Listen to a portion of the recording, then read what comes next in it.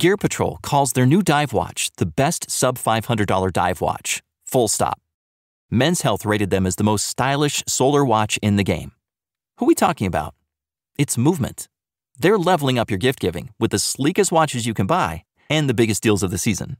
From their innovative ceramic materials to sexy automatic divers, from ultra-thin dress watches to solar-powered statement pieces, and everything in between, Movement is making sure you're the good gifter this year for your family, your friends, or for yourself.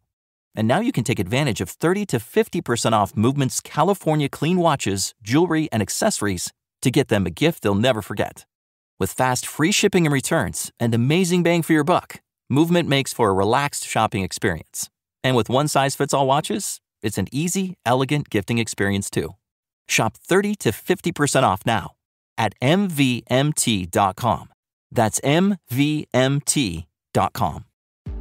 So you've found the perfect home, but high mortgage rates have you second-guessing. The Churchill Mortgage team says waiting to buy can be a costly mistake. Try their free 15-minute analysis to see the difference between buying now versus waiting for lower rates. Visit churchillmortgage.com to learn a smarter way to build wealth through home ownership. This is a paid advertisement. NMLS ID 1591. NMLSconsumeraccess.org. Equal housing lender. 1749 Mallory Lane, Suite 100, Brentwood, Tennessee 37027. This is SpaceTime, Series 24, Episode 128, for broadcast on the 10th of November 2021. Coming up on SpaceTime, NASA's Hubble Space Telescope forced into safe mode again, getting ready to launch the James Webb Space Telescope, and Ingenuity undertakes its 14th flight on the red planet Mars. All that and more coming up on SpaceTime. Welcome to SpaceTime with Stuart Gary.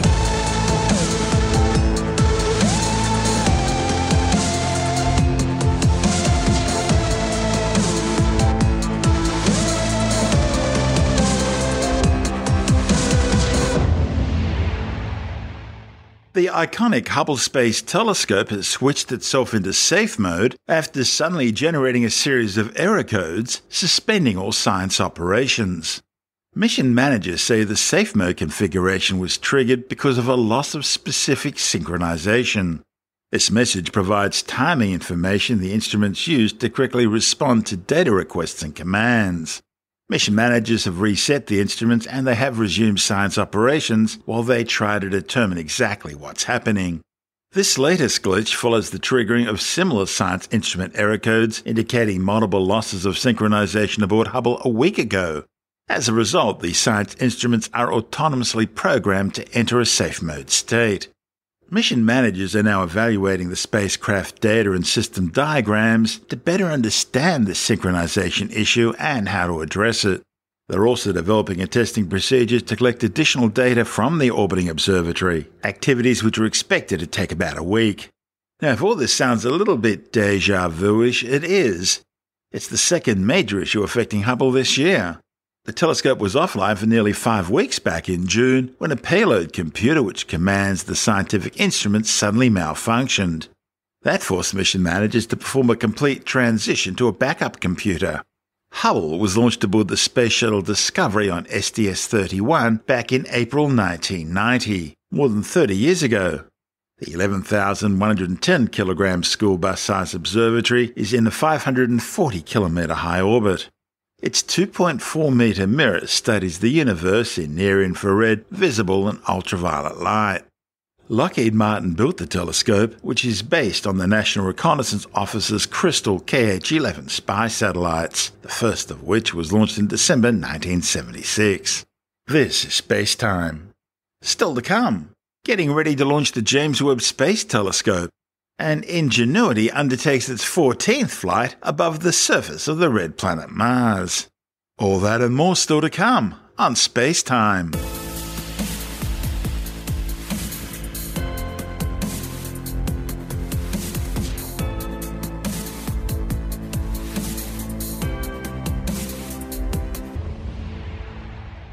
Woodhouse Chrysler Dodge Jeep Ram is bringing you more power, capability, and savings with the full lineup of new Ram trucks during the Black Friday sales event going on all month long. Lease a 2024 Ram 1500 Crew Cab Bighorn for $429 per month. Visit our 2 convenient Metro locations in Blair or Bellevue or online anytime. Lease for 42 months, 10,000 miles per year with approved credit. Tax, title, license extra. $2,500 down plus first payment and $299 doc fee to its signing. Example stock number BC230242. Offer expires 11/30/2023. See dealer for details.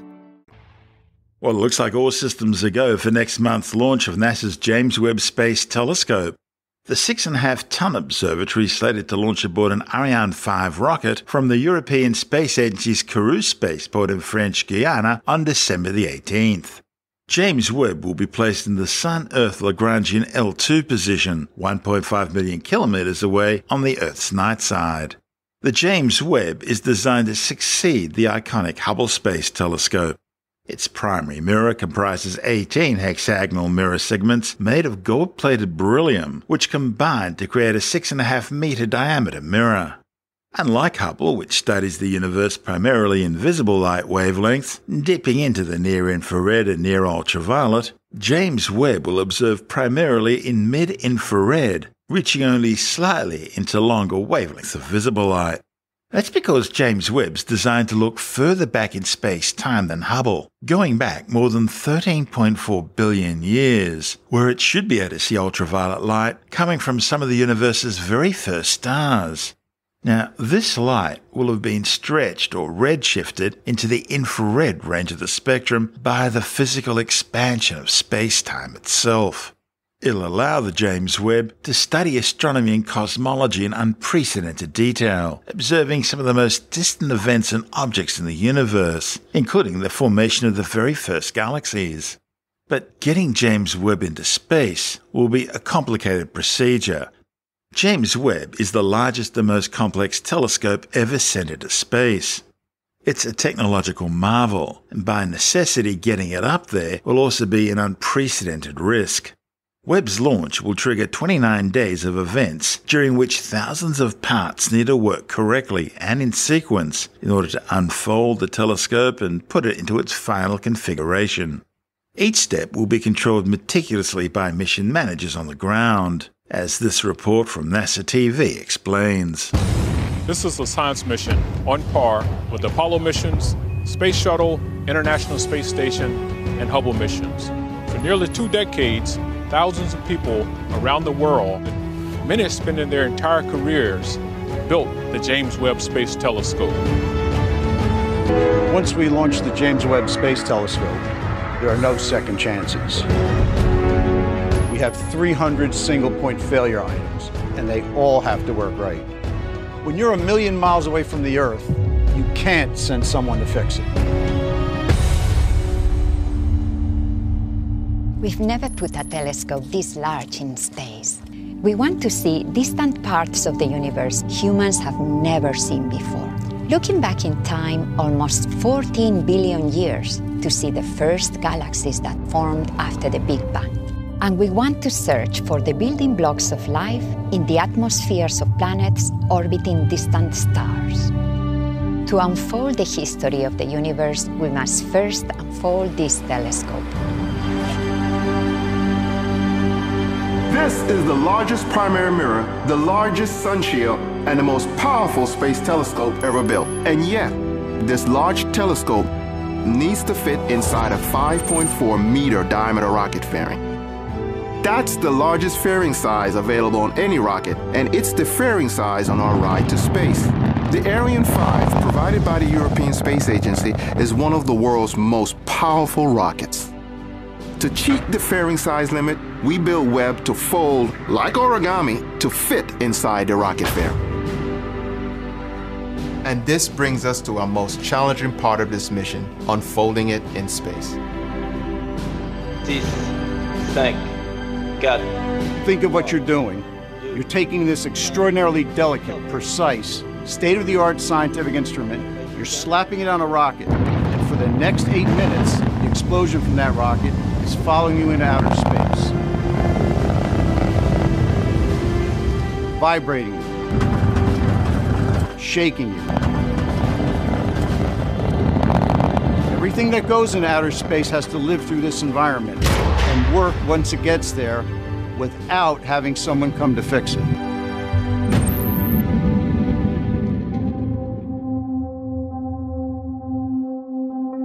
Two weeks.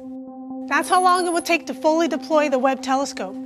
We can take longer if we need to, but those 2 weeks after launch are going to be nail-biters. This is the Mission Operations Center at the Space Telescope Science Institute in Baltimore.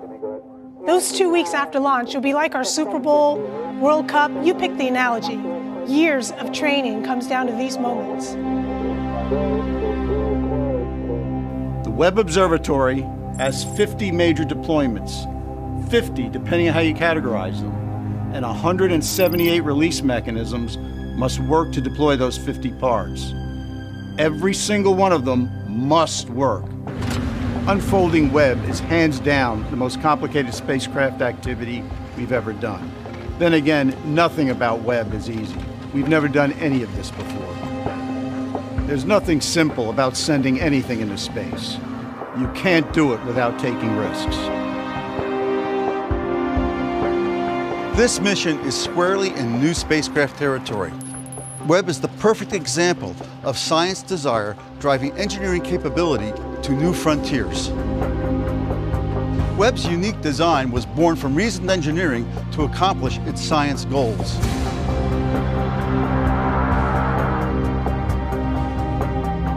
Here's the plan. Shortly after launch, we unfold Webb's solar panel for power and our high-gain antenna for communication. About 12 hours later, we have an important engine firing that sends Webb on the proper course towards its orbital destination, about 1 million miles away. That's where Webb will do its science. Webb will be moving so fast, it passes the moon's orbit in 1.5 days, half the time it took Apollo astronauts to reach lunar orbit. First, we lower the sunshield pallet. Then raise Webb's primary mirror and instruments away from the sunshield. The solar wind will push us around with the sunshield open, so we'll unfold a trim tab to help keep us stable. We got these huge, iconic, golden segmented mirrors that will help us deliver amazing new images from the cosmos. But in some ways, the sunshield is a lot more complicated, and it's just as essential. Without it, nothing works.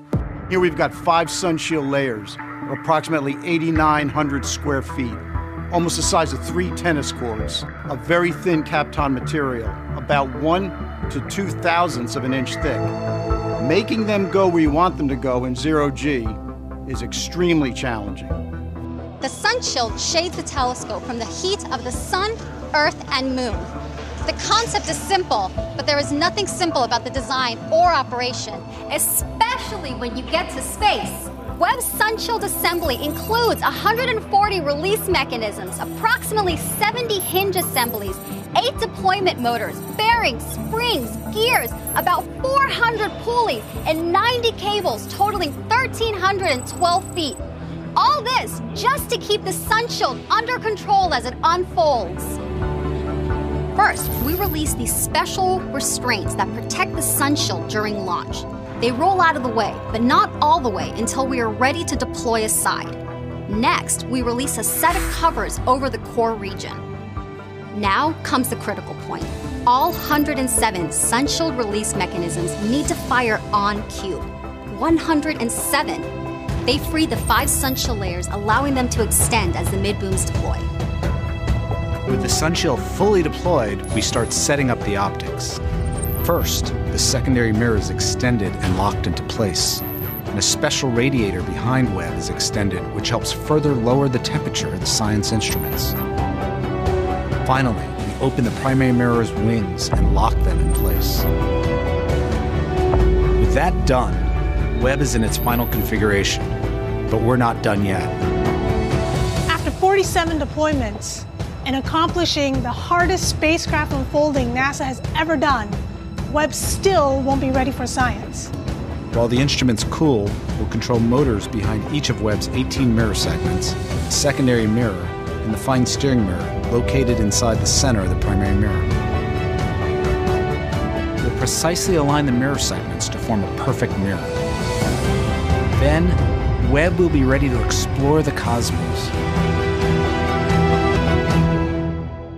And in that report from NASA TV, we heard from Webb Program Director Greg Robinson, Webb Mission Lead Systems Engineer Mike Menzies, Webb Mission Instrument Systems Engineer Begona Vila, Webb Deployment Systems Lead Alfonso Stuart, and Webb Deputy Director for Vehicle Engineering Amy Lowe.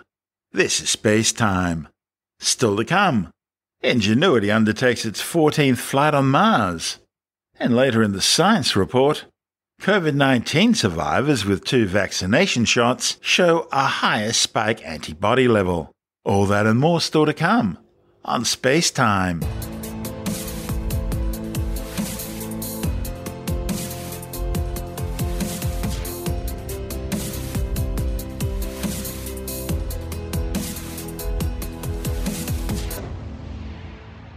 NASA's Mars Ingenuity helicopter has undertaken a successful 14th flight over the red planet's Jezero Crater. The mission saw the tissue box-sized twin rotocopter undertake its first 2,700 RPM test flight designed to test the ability of the aircraft to fly during the change of seasons on Mars, which is seeing a drop in air density as the Jezero Crater region enters a relatively warm Martian summer. The 23-second test flight saw the 1.8 kilogram chopper climb to an altitude of 5 meters, with a small sideways translation of 2 meters in order to avoid nearby sand dunes. And for the first time, the flight also took a stream of black and white navigation camera images at a faster rate of 7 frames per second. These tests have been designed to see how the aerial reconnaissance platform performs under more extreme conditions. You need to remember that Ingenuity was originally designed to undertake just 5 flights in a program expected to only last a few months following Perseverance's landing back in February. NASA technicians therefore developed the rotocopter specifically to operate at atmospheric densities of between 0.0145 and 0.0185 kilograms per cubic meter. That's equivalent to around 1.2% of Earth's atmospheric density at sea level. But with the mission now continuing well beyond its original design parameters, air densities in Jezero Crater are dropping to just 1% of air density on Earth. Now, the difference may seem small, but it has a significant impact on Ingenuity's ability to fly. You see, the chopper has a thrust margin of around 30%. That's the additional thrust beyond hover needed to take off, climb and maneuver. But if the Martian atmosphere's density drops too far in coming months, then the rotocopter's thrust margin could drop as low as 8%, which means that Ingenuity would be operating close to what's called aerodynamic stall. One way of tackling this problem is to increase the rotor speed from the current 2,537 RPM up to around 2,700 RPM, eventually even 2,800 RPM. But the higher rotor speeds mean increased dynamic drag on the rotor blades, and that becomes problematic, especially as the blade tips are approaching supersonic speeds, which on Mars is much lower than on Earth. And there's another problem. Ingenuity simply wasn't meant to last this long, and so the issue of parts wearing out, especially parts rotating at high speeds, is starting to become a concern for engineers. Only time will tell how much longer the little helicopter can survive. This is Space Time.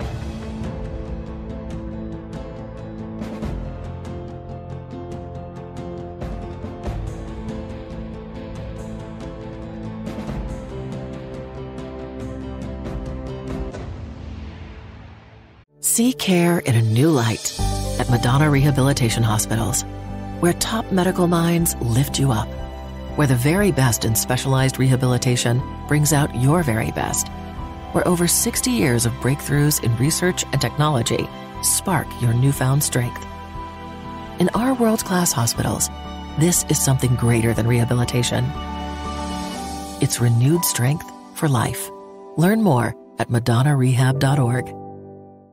And time now to take another brief look at some of the other stories making news in science this week with the Science Report. A new study has shown that US healthcare workers who caught COVID-19 and then had 2 doses of the mRNA vaccine have ended up with higher spike antibody levels 6 months after being vaccinated than those who had no infection prior to their vaccination. The study, reported in the Journal of the American Medical Association, was unable to determine why there appears to be a greater antibody durability in previously infected people, but it could be due to the number of exposures, the intervals between exposures, or the interplay between natural and vaccine-derived immunity. However, they did find that a longer interval between infection and the first vaccine dose led to a higher antibody response, which supports the idea that extending vaccine dosing intervals ends up giving a greater immune response. More than 5 million people have now been killed by the COVID-19 coronavirus since the deadly disease first spread out of Wuhan, China. However, the World Health Organization admits the real death toll is likely to be at least twice that level, with well over 250 million people now infected. A new study shows that while urban expansion poses risks for many native Australian species, the threatened grey-headed flying fox is learning to thrive in suburban neighbourhoods. Scientists used satellite tracking to follow 98 flying foxes for 5 years to see how they were living in urban and non-urban environments. The findings, reported in the journal PLOS ONE, show that even flying foxes living in more natural habitats were still heading towards human-modified environments for around 26 to 38% of their foraging needs. Flying foxes living in cities have diets that include plants they weren't previously known for eating. That makes tree-lined streets, agriculture and nature patches in suburban areas an inviting prospect. But researchers warn this may be putting flying foxes at risk in new ways, with humans, power lines, fruit nets and suburban heat, all dangerous should they find themselves trapped in the city. Well, it shouldn't come as a surprise that, like all of us, dairy cows have a natural drive to groom themselves and scratch those hard-to-reach places. Now, a new study reported in the Journal of Dairy Sciences found that when given the opportunity, dairy cows will use mechanical brushes daily at every stage of their lives. Heifers began using the brushes almost immediately, even though they may never have been exposed to them before. Cows with no access to brushes tend to rub their heads and bodies against pen walls and the edges of water troughs, and that can cause injury. The findings show that by providing access to brushes in their housing environment proved to be a positive welfare issue for cattle. Elon Musk's plan to blanket the planet in broadband satellite communications continues to grow, with his company now reaching over 100,000 users. With the details, we're joined by technology editor Alex Harovroit from ITWire.com. Well, the news is that Starlink has shipped 100,000 terminals. So they're in the US, in Canada, in the UK, in Germany, in France, Austria, Netherlands, Ireland, Belgium, Switzerland, Denmark, Portugal, and in New Zealand and Australia. But of course, Elon Musk isn't the only provider of satellite broadband. There are many companies that are working on this, and soon satellite broadband OneWeb has just launched another 34 satellites as well, so yeah. Yeah, well, it just means that high-speed broadband connectivity will become even more ubiquitous than it is today, with various 3G, 4G, and 5G options. But of course, in those areas, in far-off rural and regional areas, or in the middle of the ocean where satellite broadband is expensive, it'll become much cheaper. What Only sort of a few years prices are ago, they talking about? it used to be charging $1 a minute or more for voice calls, and now you can pay $10 a month and get unlimited calls and text. In Australia, at least, with 2, 3, 4, 5 gigabytes of data.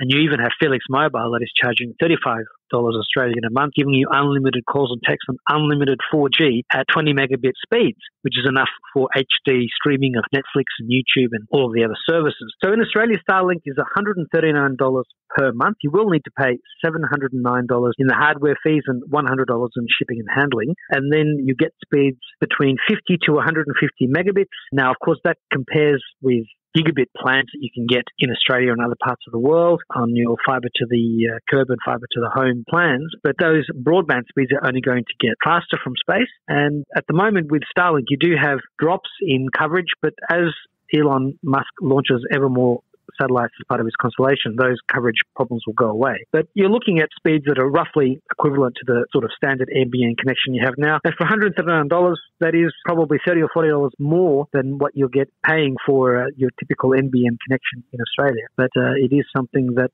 gives broadband to people who can't get NBN at all in certain areas, and Obviously, in the rural and regional areas where fibre is not so readily available and you might not have 5G signals, it can be a real lifesaver. So those prices will come down just as the prices of 5G and 4G and phone calls have dramatically come down over the past 20 years. Will there always be a place for a landline, or will the future be satellite communications exclusively? Well, there'll always be a place for landlines because you've got fibre connections coming to your home. I mean, I always used to say that wired is better than wireless. But of course, we've had wireless catching up at a great rate of knots over the past few years. And, I remember when I used to have a telephone cable stretching from one corner of the house to another corner of the house, because those were the days before Wi-Fi. And I wanted to be able to use a laptop computer in a certain room when laptop computers used to come with the modem built in. You'd click in the phone line and connect. But of course, nowadays, Wi-Fi is ubiquitous, 4G is ubiquitous, certainly in major regional areas in all of major cities. And I remember when reading about how in Africa, a lot of African countries didn't have the copper-based rollout, and they went straight from not having any communications to having 2G and 3G phones, of which, African farmers were able to do banking and check weather and do all sorts of things that people in the West take for granted. So, I don't know if it'll exclusively be satellite in the future. I mean, there'll always be a place for fibre connection and different types of Wi-Fi and 5G and 6G and whatever else is coming. But satellite is going to become ever more important, and for some people, they will only have a satellite connection and nothing else. That's Alex Zaharov-Reutt from ITWire.com.